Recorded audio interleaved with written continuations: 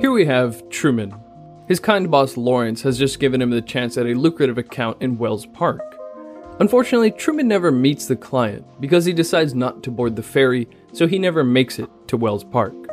So, did Truman have free will in this situation?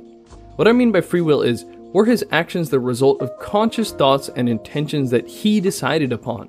And could he choose to do something different if we rewound the universe back to the moment before he walked away from the ferry?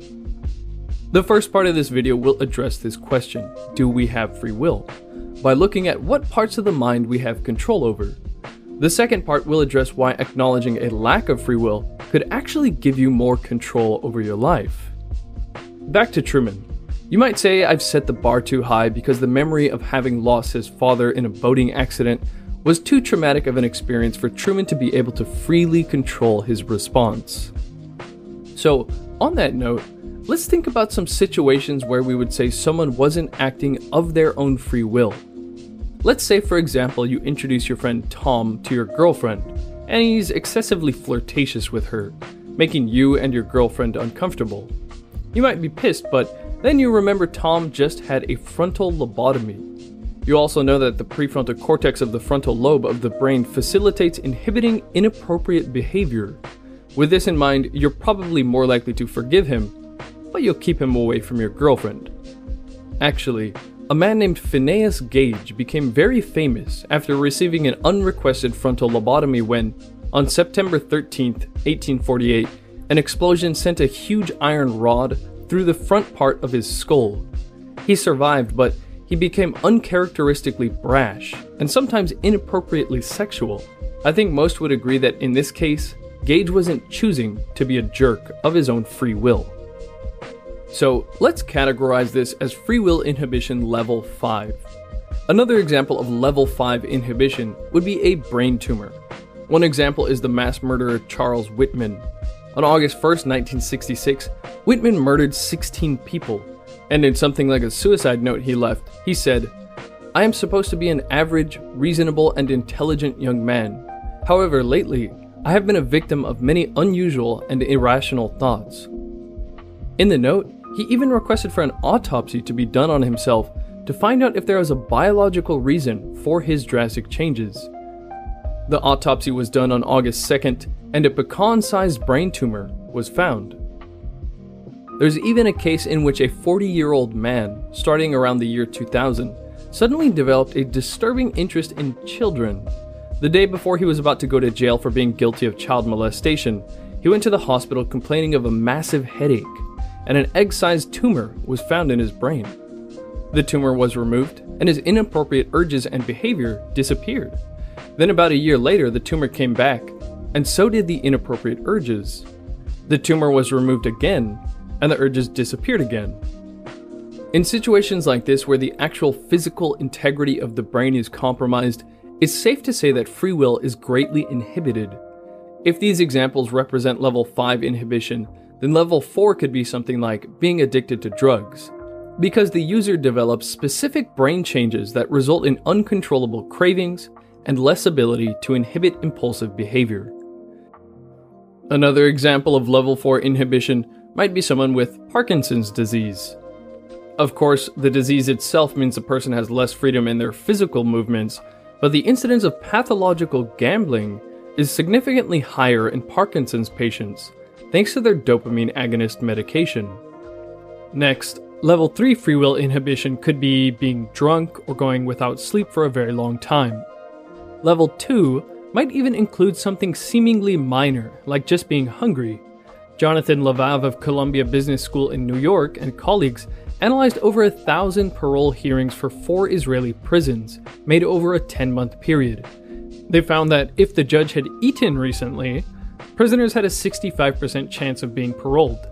But the longer the judges went without food, the lower this percentage dropped, and it would often decline to prisoners having an almost 0% chance of getting paroled. After some food during lunch break, however, the percentage shot back up to 65%. So then, what would the lowest level of free will inhibition look like?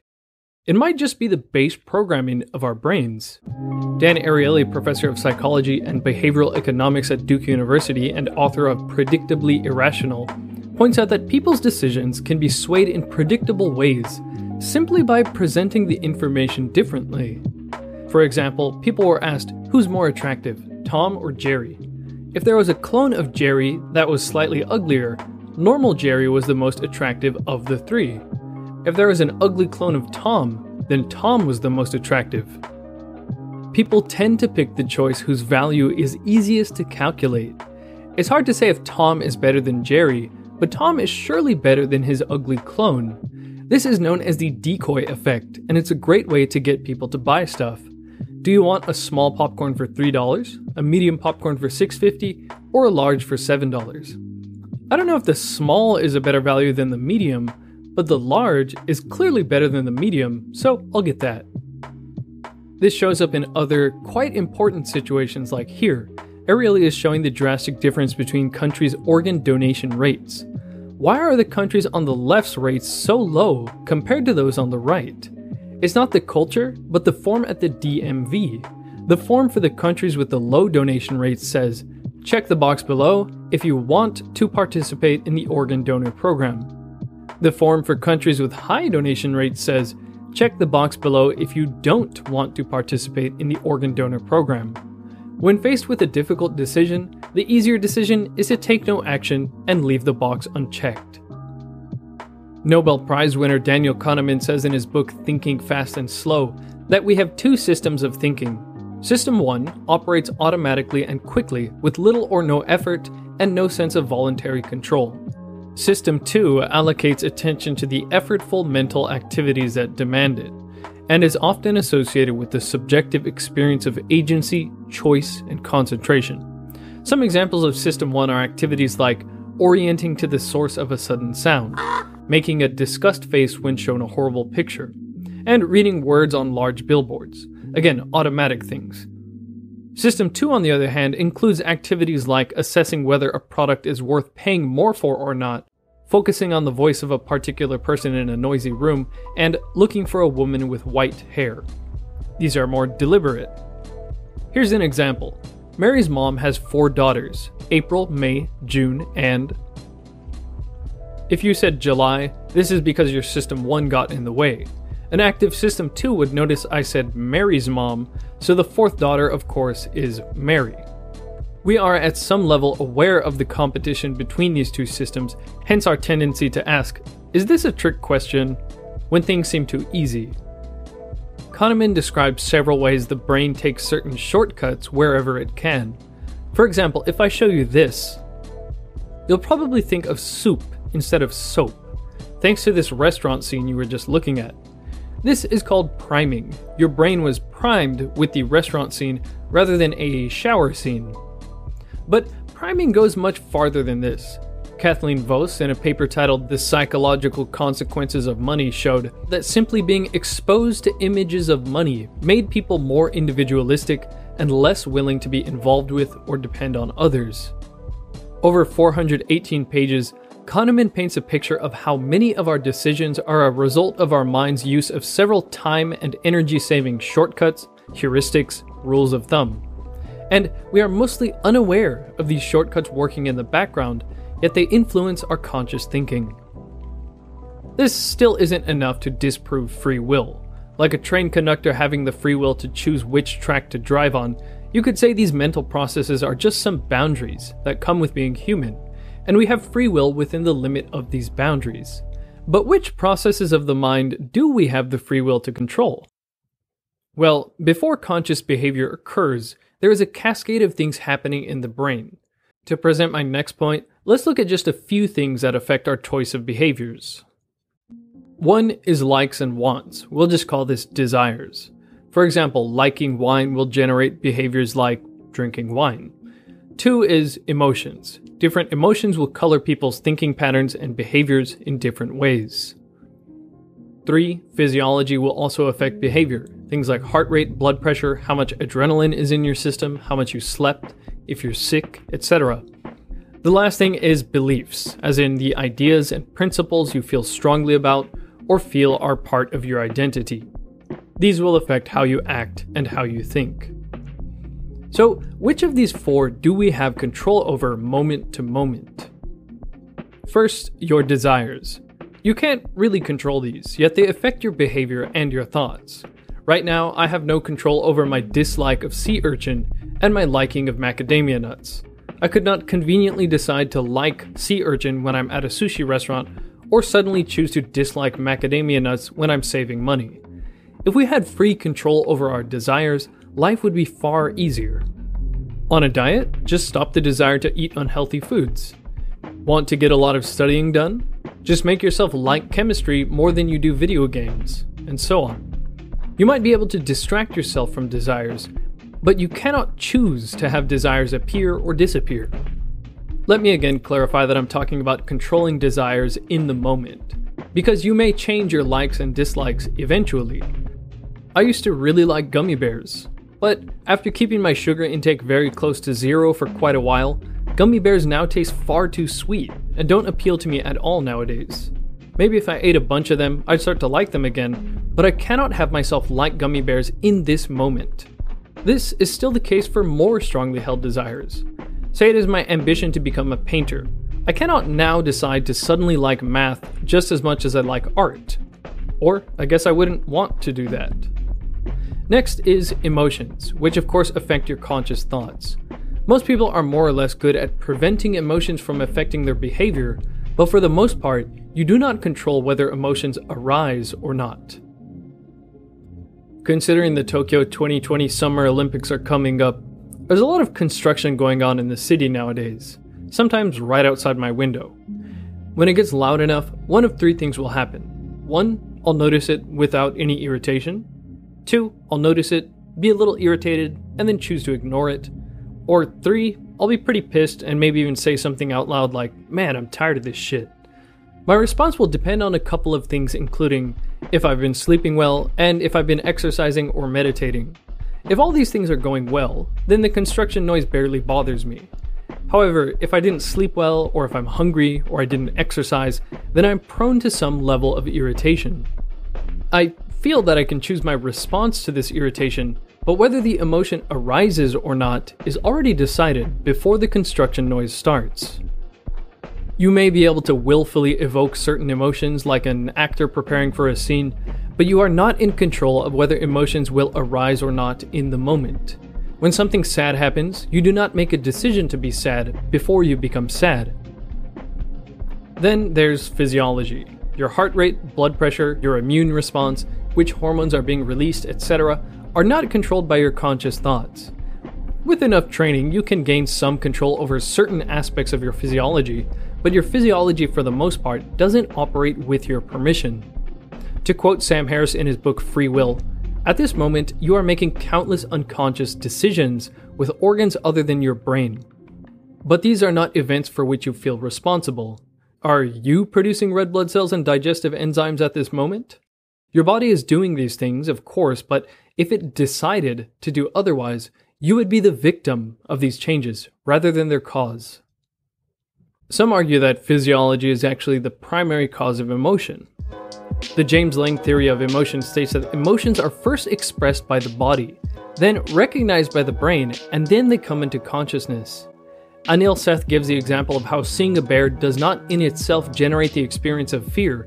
Rather, seeing the bear sets in motion a load of physiological changes, hormones being released, heart rate increasing, etc. This set of changes is known as the fight or flight response, and your body's perception of these bodily changes in the context of the bear being around leads to our experience of fear. The James Lange theory has received some criticism, but there's a lot of examples that corroborate his hypothesis. For example, in this lecture, Robert Sapolsky points out that someone may be given a benzodiazepine, like Valium, to decrease their anxiety. But someone who's pulled a muscle and is having muscle spasms may also get a muscle relaxant, a benzodiazepine, even at the same dose. How does that work? Part of anxiety comes from the brain monitoring the level of tension in your body. Because you're sitting there and you're saying things are just as horrible as they were an hour ago, but I am so relaxed, I'm like dripping out of this chair here, it must not be so bad. So your brain is getting feedback from the muscle tone and seeing that you're incredibly relaxed. So your mental state becomes relaxed to match the state of the body. Other evidence for this emotion, physiology, mind-body connection thing is that, as this Finnish group found, based on data from 700 people, certain emotions seem to be consistently mapped to certain areas of the body, such that they came up with a heat map for each emotion. Physiology will also, of course, affect your desires. For example, even if spare ribs is your favorite food, you probably won't have the desire to eat that if you have the flu and are nauseous. Also, being drunk can strongly cue various desires. And obviously hunger or thirst will cue your desire to eat or drink. I pick up the tea because I'm thirsty. Is that free will? In another video, I talked about how people deprived of salt develop strong cravings for it, and vitamin-deficient babies developed an uncanny liking for cod liver oil. Next is beliefs. By the way, I'm lumping principles, values, and ideas in with beliefs. With enough exposure to certain types of information, you can surely change your beliefs eventually. For example, a conservative person may slowly shift to being more liberal if, say, they move countries and are exposed to a totally new culture for a long enough time. Or someone could spend enough time reading the work of a compelling conspiracy writer, and they might start to believe in certain conspiracies that they used to think were totally crazy. However, you cannot suddenly decide that you believe the moon is made out of cheese. You could have that thought, but you will not truly believe that. Maybe you could sign up for a cheese moon brainwashing service, but even then, whether the brainwashing works or not is not in your control. Either the brainwashing technique is so effective that you come to believe that the moon is made out of cheese, or it's not. An atheist may decide that he wants to become religious, and tries his best to believe in the tenets of some religion. But whether the books he reads or the people he talks to are convincing enough to result in him genuinely adopting his beliefs isn't up to him. Beliefs are perhaps the hardest thing to change and control, but at the same time may most greatly influence our conscious thoughts and behaviors. So, in the moment, we have at most minimal control over our desires, emotions, physiology, and beliefs, yet each of these affect our behavior and our conscious thoughts. So, is it the case that each of these can influence your conscious thought, but we still have control? Do you control your thoughts? Think about this question for a second. You may have been unfazed by my videos so far, and you reacted to the question with something like, of course we control our thoughts. Or maybe you thought, no, our thoughts are controlled not by us, but by unconscious factors. Or maybe you haven't had enough time to decide what to think. Now you might be thinking, did he just say haven't? In any of these cases, did you freely choose which reaction you had? Here is Sam Harris giving a lecture on free will in 2012. From the perspective of your conscious mind, you are actually no more responsible for your next thought than you are for your birth into this world. You can see that you no more author the next thing you think than the next thing I say. Thoughts simply appear in consciousness. What are you going to think next? What am I going to say next? I could suddenly start talking about why we don't eat owls. Why don't we eat owls? They seem perfectly good. Where did that come from? It came out of nowhere as far as you're concerned, but the same thing is happening in your own mind at this moment. I mean, I'm standing up here trying to reason with you, and you will think, he does look a little like Ben Stiller. Thoughts just emerge in consciousness. We are not authoring them. That would require that we think them before we think them. When I was watching this part, I nodded my head in agreement. I didn't consciously decide to agree and then nod, it just happened. Why did I select this reaction and not scoff in disagreement? Well, because what he said made sense to me. So why did I decide to have it make sense to me? Well, it's in line with the other information in my brain that came from books I've read and conversations or experiences I've had. Why did I choose to insert such information in my head? Questions like this could go on until we're asking why my parents chose to be born from their parents. Even if you could trace what life experiences led to the way you talk or the desires and beliefs that influence your thinking patterns, when you analyze your thoughts close enough, you realize that they just appear out of a void. If you sit down, close your eyes, and attempt not to think, you will immediately see that this is close to impossible. Your mind is flooding itself with thoughts almost all the time, and the thoughts that we feel we consciously choose to think are merely the ones we happen to agree with. We of course have a will to do things. My will to make this video is what caused it to exist. But I did not freely choose this will. So our choices matter, and there are clearly paths toward making wiser ones. I mean, there's no telling how much a conversation with a smart person could change you. But we can't choose what we choose in life. And when it seems that we choose what we choose, so perhaps when going back and forth between two options, we don't choose to choose what we choose. This kind of discussion might provoke someone to perform arbitrary actions to demonstrate their free will. Look, I have free will. I can sit in this chair and do nothing because I want to. But all this would demonstrate is that your past experiences have created the type of person that would choose to sit in a chair when someone challenges the existence of free will. I have to agree with Daniel Dennett's point on free will. Realizing the US dollar's value is an illusion since it went off the gold standard is not going to have people burn their dollars and start bartering. In the same way, coming to the conclusion that free will is an illusion doesn't necessarily have drastic repercussions. All the drivers that had you survive and live your life in a way such that you'd be watching this video right now are for the most part still going to drive you going forward. The repercussions of committing a crime will still prevent people from being criminals. Fulfillment and compassion will still drive people to help others. Ambition will still drive us to achieve goals. And boredom, an aching butt, a hungry stomach, and a full bladder will still prevent you from sitting in a chair forever.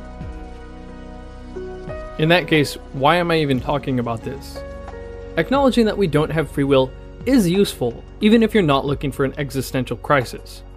If you accept that conscious thoughts, decisions, and behaviors spur from a cascade of prior events that occurred in and outside your body, you are better equipped to understand why you operate the way you do. Rather than blaming an immaterial self for your shortcomings, you can acknowledge the fact that what deserves blame or praise is not you, but the information put in your head, your interactions with other people, the food you put in your body, and the habits you engage in. This kind of thinking allows you to control your behaviors more effectively. Any aspiration you have that involves changing the type of person you are, becoming more disciplined, more productive, more caring, will benefit from a logical examination of how your physical body and brain have come to operate the way they do.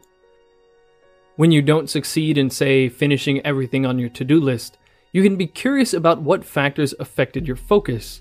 Didn't sleep well, ate a poor quality lunch, drank too much coffee, the office was too loud, etc. Then you can start making modifications.